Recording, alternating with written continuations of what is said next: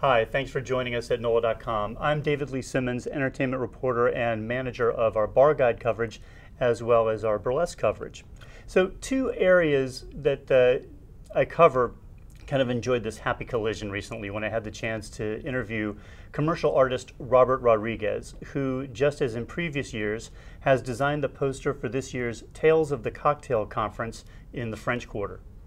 Mr. Rodriguez designed a burlesque and pinup themed poster for this year, which I think kind of speaks to years of work that he's done that kind of evoke a lot of different styles of American popular culture. So I thought we'd talk about that sensibility and the work that he's done in previous years as we get ready for Tales of the Cocktail, which runs July 15th through July 19th in the French Quarter. So Robert, let's talk a little bit about your background before we get to the actual poster and talk about the conference. You were born and raised in New Orleans, yes, and then you lived at different times in Los Angeles before settling back here a few years ago, and you started doing the poster regularly for Tales of the Cocktail. Talk a little bit about your upbringing and how you developed as a commercial artist. Well, I'd always wanted to be an artist of some sort. I'd wanted to work at Disney doing animation until I actually saw what animators did, and I just couldn't imagine doing that all day long. But so I went to art school. And this is in Los Angeles? In Los Angeles. And after that, I got my first job here at a design studio. And this is on Melpomene? Yeah, on Melpomene. And what was the name of this place?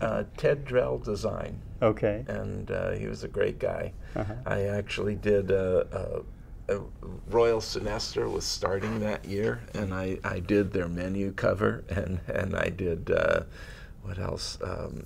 McElhenney's Tabasco sauce. It's classic. Yeah, so I did a lot of local projects here. Well, you definitely developed a fun pop culture style that you've applied to a lot of different things, and we were going to go over those. But first, I want to talk a little bit about the most recent Tales of the Cocktail poster. This is your 7th poster. It is. Yeah. And it really has this great kind of burlesque pinup feel to it, which is timely, certainly for New Orleans, which has kind of undergone this renaissance of sorts of new and retro neo-burlesque, as it were. Talk a little bit about how they came to you for this year's theme and how they wanted you to execute and what inspired you to do this particular work. Well, I mean, 7 years ago when I started, they didn't have any posters, and a friend of mine was coming to New Orleans. I'd been working on things for his company, and he told me he was coming to Tales of the Cocktail, and I said, I don't know what that is. He said, so he told me about it, so I looked him up. They didn't have a poster, so I called up Ann Tunerman, who was the head of it, and asked her if she'd like me to do a poster. And I sent her my work, and she said, great, do it. And she said, just give me a place to sit, and I can sell posters there. So I've been doing them ever since. So every year, they tell me what the theme is going to be and what the theme cocktail is for that year. Mm-hmm. And then I come up with an image. And that was, I had been wanting to do a girl in a martini glass for a long time. Why is that? I just thought it would be fun. I really like doing pinup girls. I do a lot of that kind of work myself in my other kind of work. And so I thought it'd be fun. I thought it'd appeal to people that are regulars at Tales of the Cocktail. You've done a lot of really cool posters that people might recognize. Right. They certainly will recognize the titles. So I was wondering if we could kind of go down just a sampling of Robert's work. Many people might not know that you did a poster art for several movies that included Jewel of the Nile, The Two Jakes, but also City Slickers 2. Right. We'll see that up on the screen. Talk a little bit about how you've done some of these. Like, how did City Slickers 2 evolve? Like, how did you get that job? Oh, well, I'd been doing a lot of, in movies they used to do, when they don't use illustration very much anymore. It's mostly photography or computerized. But in those days, you used to do comprehensive studies of movies. And I mean, they do hundreds of these things. Mm-hmm. And in this case, they picked 3 artists. They said, we don't have much time. We want all 3 of you to do the finish, and we're going to call you in 3 days and see how much you've got done and pick which one we want to go with. And in that case, they picked mine. Wow. Okay. Just so 3 days of no sleep. A little thinning of the herd there, Yeah. competition-wise. You were speaking about this briefly. Let's talk about Boardwalk Empire, which is a phenomenal Emmy Award-winning show on HBO. I think it just wrapped. Steve Buscemi, great cast. How did you come about the Boardwalk Empire gig, so to speak? And also, we also talked a little bit off camera about a moment you had in New York when, or how they played it out. How did that work come about? Well, I had been teaching, and a student of mine wound up being an art director. And she wound up, a few years later, she wound up starting a design studio. Mm-hmm. And she gave me a lot of work, which was always fun.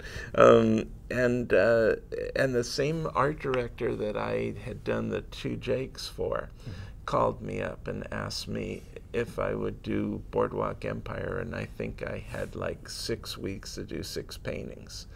Wow. And I got started on them, and let's see, after about 1 week, they called me and said, "Stop, Martin Scorsese wants to use photography, but we're trying to work it out."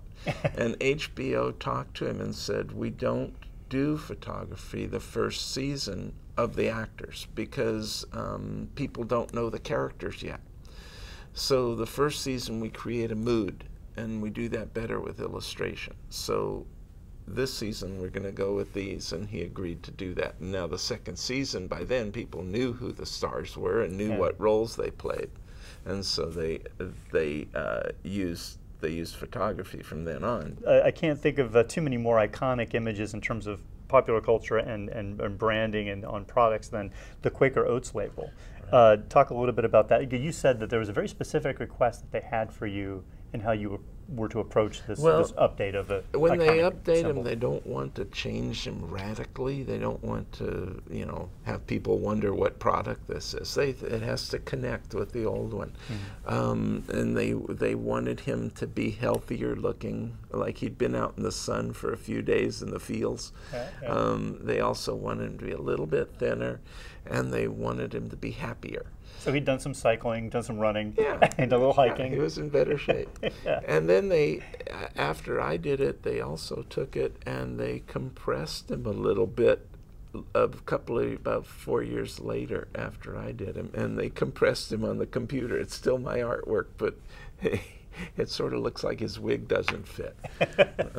Well, Robert Rodriguez, thank you so much, commercial artist, and the artist of the most recent Tales of the Cocktail poster. You can check it out at Tales of the Cocktail, which runs July 15th through the 19th at the French Quarter, locations all the way throughout. And if you'd like to see more of his work, we will have it in a photo gallery slideshow on NOLA.com and for NOLA.com in the Times-Picayune. I'm David Lee Simmons.